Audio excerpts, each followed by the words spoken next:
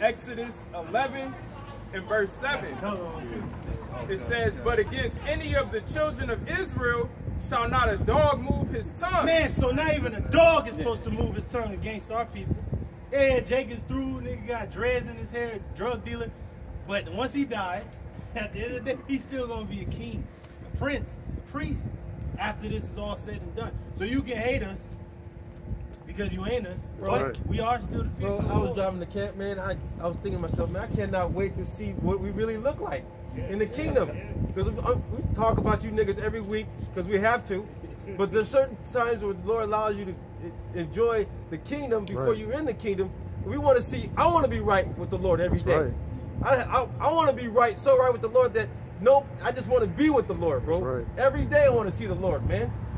And the thing is that we want that for our own people, man. That's why we're crying out to him. That's why the Lord set us up to be men of the Lord, to tell you people he is the color of us, man. He's your color, man. Hey, it's a beautiful thing. That everything is gonna be fine, but it has to play out. See, Jake is trouble to come. They don't want the bad. Well, you gotta get your ass whooped, man. You've been out partying all night. When you get back, hey, Dad gonna have the belt for you, man. You just gotta deal with it, man. The street lights is on. Text after text and shit. We texting them and shit. We up in the party and shit. We moving through Edomites and shit. And the dude like, hey man, you gotta go home. You might as well just go get it over with. But Jay want to keep running. We playing with the kids down the street. Which is Esau Edom. Esau Edom got you in trouble. You on a high speed chase and shit. Like, you ain't supposed to be rolling with this guy. You supposed to be like Trey. Yo, dope, man. Let me out. We on that spirit. Let me go, man. You can't do this. Go ahead. Surely your father won't kill you if you don't come back when the That's what he's saying. His father's already dead or he through. But, hey, our pops don't get down like that. Hey, Papa don't play that mess. You don't even know his daddy. You don't even know, Go ahead. Against man or beast, that ye may know how the Lord doth put a difference between the Egyptians and Israel. The Lord put a difference between the Egyptians and Israel, man. And even Joseph, when he was in the land, he chose the best part of the land. For our people, he chose the land of Goshen. But then the rest of the lands was all given up to Pharaoh. But Pharaoh knew, like, no, that's the land for the Hebrews. And they even had a custom that it is not customary for the Egyptians to eat with the Hebrews. So it's already segregation. That's why the Lord called this place Egypt. Because we wasn't among the Egyptians like that. Just like Esau had the segregation, whites only, pies and shit, colors over there. So it makes sense that the Lord called this place Egypt because it's got the same everything. You look into the ancient Egypt, had makeup, all that. It had the woman on top. It had fucking leavened bread and shit. Heads and line up. Even red, white, and blue. Those were royal colors for the Pharaoh. In the the Egyptians, they weren't the Ethiopians, but the point is they both come from Ham. You know, they're Hamites. Pretty much they had dark skin. Everybody had dark skin. The difference was that there was a mark put on Cain and his descendants, and they were destroyed in the flood. But then that same spirit came back during the time of Isaac, when he had two sons, Jacob and Esau. Who came out with no pink? Esau. When you go into the word Esau, Ashashua means wasted away his heat, because he ain't got wasted away. His melanin, his skin, everything, his mind, everything. It said the spirit that's in him is not upright. So he got a soul, he got a spirit, but he's bugged out, man. He's through. He can't get right. This is scholarship. He's bloodthirsty. Yeah, scholarship. This is where you're gonna get the real truth. Because this is the Lord's truth. This ain't our truth. This is what the Lord wants you people to understand. And he's tired of you people so badly that he wants to get rid of you. And he has to. He's in that same mind state of before the flood. Like, all right, he's looking on the earth just like when he found favor in Noah. He's like, all right, you have found favor in this generation. You've been given grace. The Lord is giving grace to his elect in this generation. But the rest, he's like, I gotta destroy them all, bro. You know? That was, go ahead. Back in Jeremiah 16, and I'll read verse 16 again. It says, behold, Salakia, verse 15. But the Lord, Yahweh Ba'ashem Yahweh Shai, liveth, that brought up the children of Israel from the land of the north, and from all the lands, whether he had driven them. That's what is going to be known in this new time. The whole world thinks we just nothing, through monkeys, everything. But then when they see these same people that is regarded as nothing be taken up into the heavens in a miraculous fashion, right? Into a chariot, what the world is ignorantly called a UFO, a spaceship, the fathership, they don't be like, damn, I wish we could go out like that. Because at the very same time, what's going to be happening? It's going to be the height of confusion. It's going to be the height of war, death, destruction. That's going to be the last thing anybody's thinking about. Right. And then they're going to see the skies filled with UFOs. And then the people that they regard as nothing, taking up, changing the twinkling of an eye. Man, it's going to be something glorious. It says, and I will bring them again into their land that I gave into their fathers. Hey, was it a Balfour's declaration that got them in there? No, it said the Lord himself was going to bring his people back into the land. But not all his people. The elect of his people are going to get into the land. And over time, the Lord is going to make one become 1,000. He's going to bring back the 2/3, man, that die on this side. And hence, praise ye the Lord.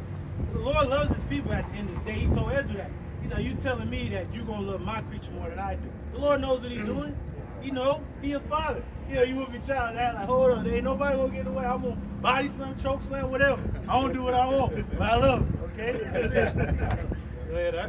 This is Isaiah 14:1. For the Lord will have mercy on Jacob and will yet choose Israel. That's it. Vocab, close the book. You got to close the book, brother. Because the Lord is going to yet choose Israel, man. That word yet means again. That's his choice, right? Because they got the voice, the people's choice, and all these choices. Well, it's the Lord's choice. That's right. He wants to choose his people's choice. Go ahead, huh? And set them in their own land. He's going to set us in our own land. Go ahead, huh? And the strangers shall be joined with them. That's the Israelite foreigners, because they were strangers to the commonwealth of Israel. It tells you that. Paul was the apostle of the Gentiles, right? But to our people that were in a Gentile state of mind, they didn't know that they had these great promises given to them. Like, hold up, you got the best land on the earth. Hold up, you got these promises of never dying. You got the promises of being one with your power. All types of things that have never been seen is promised to our people, whether they get it or whether they don't. It's promised to them anyway. And that's what the whole world is mad about. Like, how the fuck these people did all this and they still... That's the Lord's choice. Go ahead, huh? And they shall cleave to the house of Jacob. Those strangers are going to cleave because their spirit is going to bear witness that they are children of the Lord. Like, that's us written in there. That's my life. Hold up. What? Oh. And that's the miracle. That's the great works done in our day. That the Lord's going to work a work that though somebody told it to you, you would not believe. What? That our people were so through, so gone, didn't even know who we were. Now we had the name of our power, our anointed, and we know that we have great and precious promises. That's a miracle right there in itself. We should have been done, destroyed as a nation. And we still here. The Lord is still dealing with us. Yeah, the Willie Lynch letter details how they were planning to destroy it. Man. And they said the only way that we would get out of there was by divine intervention. Yeah. That's exactly what's happening. Hey, I heard the scriptures call us all sheep. Lost, but you keep the word of Allah. Destroyed, perished, exterminated. Oh, man. Forgotten. Hey, about Shaw, get Baruch real quick where it said the prayer of the dead Israelites. We're like my man Leonardo DiCaprio on The Revenant and shit. He's in that grave. They left him there. He crawled up out that mother effort, man. And the dude who put him in there was like, oh, surprised that he survived. What the fuck out of here? Valley of the shadow of death. Yeah, bro. Them dead bones, them dry bones. And that was spiritual because they didn't like bury him out. They just left him in an open grave. That's what the scriptures say. It said the nations didn't bury us, which means tell us who we are. They didn't put us at rest. We crawled up out of there. The Lord breathed the breath of life back into us. We stood up on our feet to do, you know, reanimated, so to speak. Go ahead, Doc. This is Baruch 4:4-6. Woo. And it says, O Israel, happy are ye, happy are we, for the things are pleasing to Yahweh, are made known unto us. It's made known unto us the things that are pleasing unto Yahweh by Shema Shah. Yeah, all these Christians out here, vocab, these other guys, you're not doing nothing that's pleasing to the Lord. You just, even if you tried, you still wouldn't be pleasing in the sight because you're not sincere. Said all of Lebanon is not sufficient to burn. The Lord told you. Most High don't care about you heathens, man. He said you like spittle, man. Like, yeah, man. you were creative, but I just didn't choose. I'm not that into it. That's right. That's what the Lord is saying. You just wasn't chosen. Hey, Israel is Cinderella. The nations are like the other sisters trying to put their foot into the slipper. It don't fit you, Bro, man. hey. Prince is looking for the one who fits this slipper. Hey, bro, at work, at my gig, I'm the only one, like, I like to do the little things. So I call myself, like, some brother, a coworker of mine named Lucas said, hey, man, look at Cinderella, because I'm on my knees scraping the stickers and stuff. So I told this one Jake, I said, I'm getting ready to get Lord willing, I get my glass fit. I'm fitting for my glass slipper, man. Lord's willing, this is the time that we must believe that the Lord is going to do great things for us, man. Right. That was beautiful you said that, because Adama, you said it last week, there's 144,000 slots that need to be filled. That's right. So that's where we at, man. Go ahead, Doc. Verse 5, it says, be of good cheer, Woo! my people. Why are we of good cheer? Because everywhere we go, no justice, no peace. Jake crying through, bugged out, went to go get the juicy juice, nothing happened, through. Just done, no job, ugly, just damn. So it says, be of good cheer. Why? Because the gospel means what? Good news. To who? Yeah. To the people that's fucked up, man. Hey, the bad news for the world, like the things the brother mentioned, is good news for us. right. But why you want Babylon to be destroyed? It ought to be destroyed. That's right. Because whatever the Lord wants, we're trying to get to the point where we with the Lord, man. We got to, like Apostle McCall said, get your mind right, man. Right? Get your mind right to understand what time you're living in, and we're in some serious times, bro. Right. So we're in a time where the Lord can come back at any time, bro. This is the last. Lord is about to do some great things for us, man. Hey, this place so bugged out. You got all these wars going on, but now they coming out with a metaverse sex room, whatever. Yeah, where you got Shit. sex. Shit bugged out, bro. Hey, August is bugged out. Hey, it said that. No, go ahead. Oh shit. Hey, Contact just orgasm via the mind. bro, this is flood-like behavior. And then they say that the mind of man was evil, only continually. Like what the fuck type of shit is that? Hey, roughly paraphrasing that scripture, so like I forget where it's at, but the Most High made man to be upright, but they sought out Many inventions. Yeah. Vices of this place. Go ahead. Verse 5 again says, be of good cheer, my people. Oh, my people. It say, oh, world. It said, woe unto the world in another place. But it said, be of good cheer, oh, my people. Go ahead. The memorial of Israel. Woo! The memorial of Israel. Now, what's that? Zion. That means memorial. To Zion one in the Hebrew. And you the scholarship, to Zion one in the Hebrew means monument, memorial. Go ahead. It says verse 6, you were not sold to the nations, not for your destruction. So we weren't sold to the nations to be completely destroyed. That's what the heathen thought. We got them now. We're going to completely destroy them. No, wrong. We were only given unto you for a punishment, for an ass whooping, but not to be destroyed. Go ahead. But because you moved Yahweh to wrath. That's why we were taken down. That's why we failed. Because we went against our God, our power. Go ahead. Verse continuing on, you were delivered unto your enemies. We were delivered unto, was our friends are? Right. Was it your lovers? Enemies. Enemies we were delivered into. And deadly enemies at that. Go ahead. Preset. This is 2nd Ezra 6 and verse 59. And then Lord's will, I could read chapter 7 too. 2nd Ezra 6 and 59. It says, if the world now be made for our sakes, why do we not possess an inheritance with the world? How long shall this endure? Woo! The Lord had to play it out. The Lord was balanced. The Lord was fair. Now we got to go back to what Daniel mentioned in Nebuchadnezzar's dream. These nations had to reign and rule at their time. Then there was going to come a time when Israel was going to reign forever. So we had to have these things play out. Ezra was just like all our forefathers. How long was it going to happen? Even the book of Hebrews says all our forefathers died, having faith, but not having received the promise. Go ahead, huh? Now, chapter 7, 2nd Ezra chapter 7. And when I had made an end of speaking these words, there was sent unto me the angel which had been sent unto me the nights before.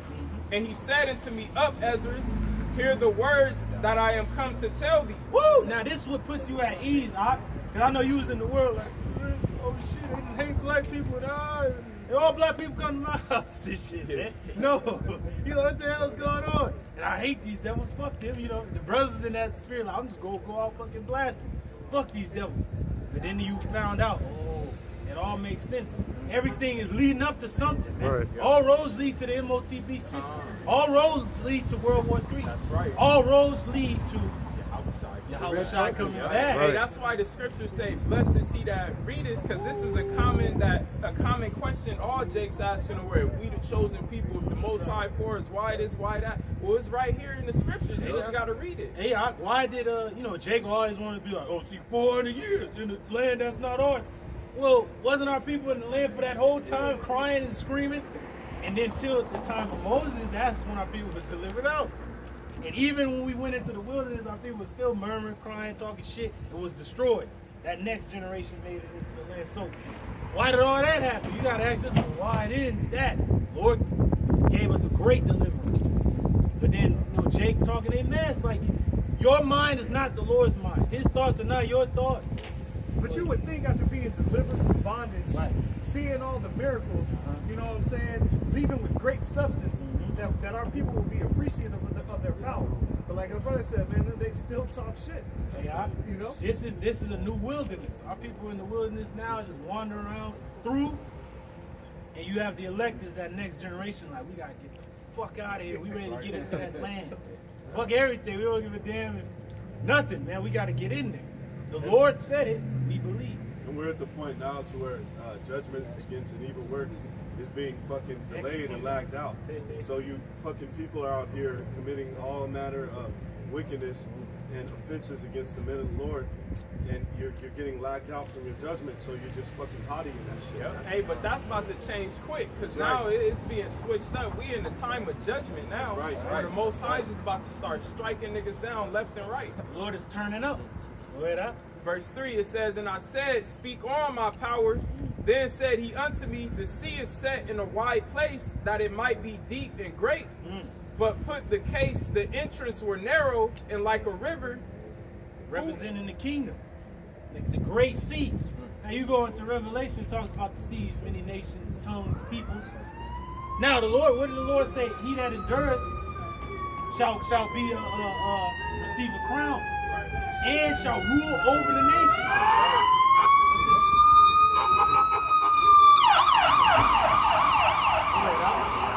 Verse 4, it says, Salaki, verse 5, "Who then could go into the sea to look upon it and to rule it?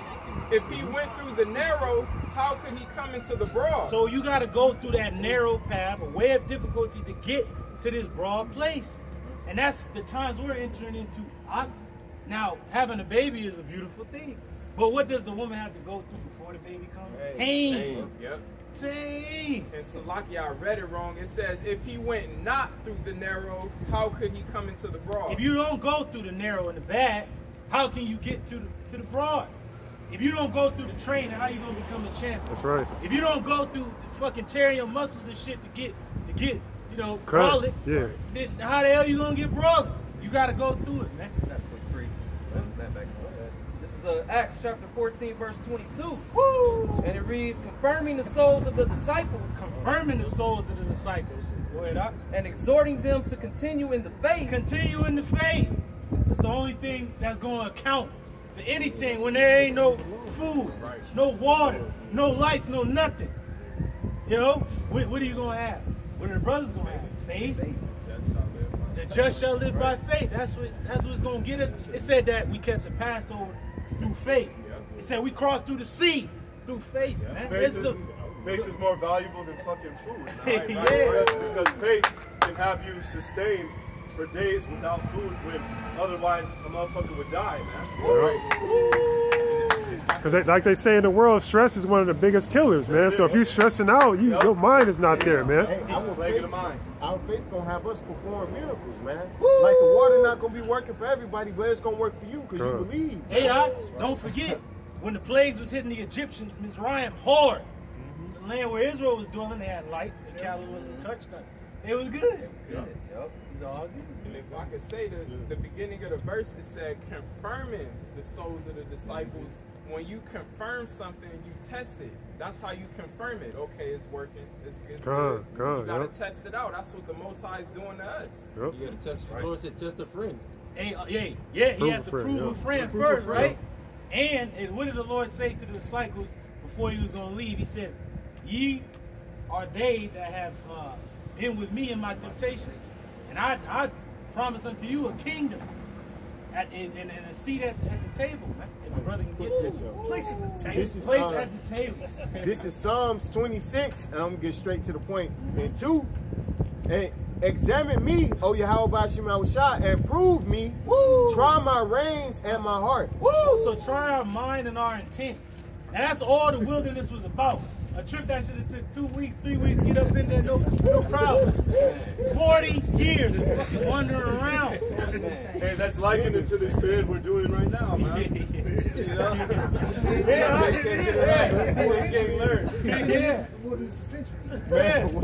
Yeah, that's it. And now we're closer. We're closer than ever. And Jake is like throwing the covers and shit over. Like, no, it's about that time now.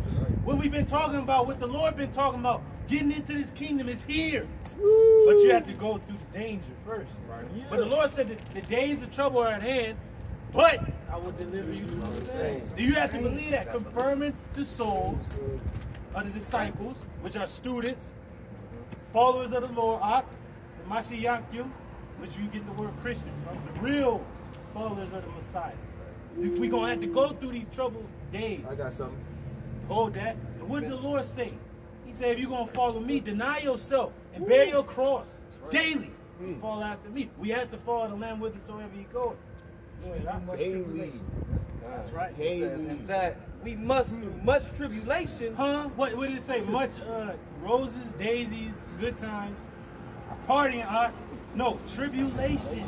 The elder Big Guy, when he came out, he kept quoting that scripture. Yeah. And he was telling us, brothers, like, hey, you know, we already know, but he was reminding us, like, we about to lose everything. Right. Yeah. Everything you own in this whack-ass world, you about to lose it. Yeah. Maybe even your family. You might lose them. You might even lose your own life. But, hey, it's all going to be a test. The Most High is going to confirm whether you're worthy enough to receive a crown of salvation. Hey, personal testimony. Brothers know me. I've been in an accident. Me going back to work this week, I've been, seeing how my arm is going to work and just having that mindset, oh, I got to test to see what, that gets you a long way. You know what I'm saying? Just having that mindset is just, oh, man, I got to see what I'm made of, through the Spirit. So that's what it's about. What you're made of, And that we must, through much tribulation, enter into the kingdom of Yahweh. We got to get into this kingdom, but before the age of Solomon, what came before? The age of war. The constant, like fucking Philistines coming up on the northern border and all. We had to go out there and fight. So we're fighting now. See, Jake think they just gonna fly up in there. No, you went against your power. He has delivered you unto the enemy. And now the enemy is at a great power, fucking ruling the world with much wicked oppression. But who has to come stop this man? Yahweh Shemashai must come stop him. He's at the point of fucking all power, fucking Darth Sidious and shit, the unlimited power. Somebody has to stop this guy. Someone greater than him has to stop him, man. We can't do it. Yeah, how is Shai coming? That's right. We need a savior, a deliverer. Okay, if man can do it, then we've already been out of here. But man can't do it. One greater than man, a God of power, must do it. The Son of Yahweh must do it. That's right. Back in 2nd Ezra 7 and verse 6, there is also another thing. A city is builded, the kingdom, and set upon a broad field, and is full of all good things. Now, we tell Jacob about the kingdom and all that. And, oh, no. But yet, in order for any kingdom to come up, they have to go up against the kingdom that's standing at that time. Right. So Alexander, you crazy? You won't go up against the Persians and shit? They got 1 million men on. Hey, the Spirit of the Lord was on like, nah, I'm gonna take it.